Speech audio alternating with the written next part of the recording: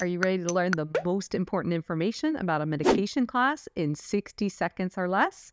Let's go. Androgen inhibitors are a drug class used to treat benign prostatic hyperplasia, or BPH, as well as baldness. Finasteride is a key medication in this class, and our cool chicken hint to help you remember this medication is to think of checking out a guy in his sports car and think, yeah, he has a fine ride, but he's bald with BPH.